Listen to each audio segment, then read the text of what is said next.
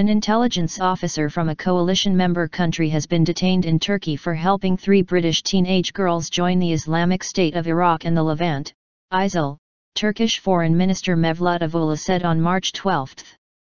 We have learnt that the British girls were helped by an intelligence officer from a coalition member country, Mevlüt said in a televised interview without stating the country.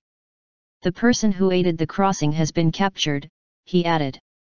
The country is neither an EU member nor the United States, said Mevlüt, adding that he had briefed British Foreign Minister Philip Hammond about the case. Hammond responded by saying as usual, Mevlüt stated. 3 teenage girls from London feared to have run off to join ISIL are believed to have crossed into Syria from Turkey, British police said. Close friends Khadija Sultana, 16, and 15-year-olds Shamima Begum and Amira Abbas boarded a flight from London Gatwick to Istanbul on February 17.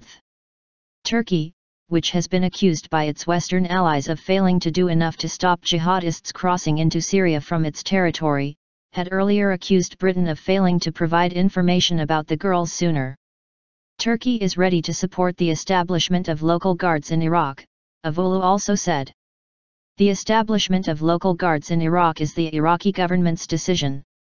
We cannot say there is a regular army in Iraq at the moment, he said, while reiterating that Turkey will not take part in any ground operation to retake Mosul.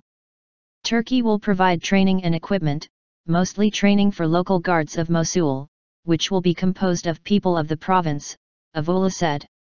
He warned about the danger of the struggle against ISIL turning into clashes between Sunnis and Shias, stressing that attention should be paid to Sunnis pushed into ISIL or pushed underground. Foreign Minister Mevlüt also stressed that there were no problems in relations between Turkey and the US, adding that is planning to visit Washington in April.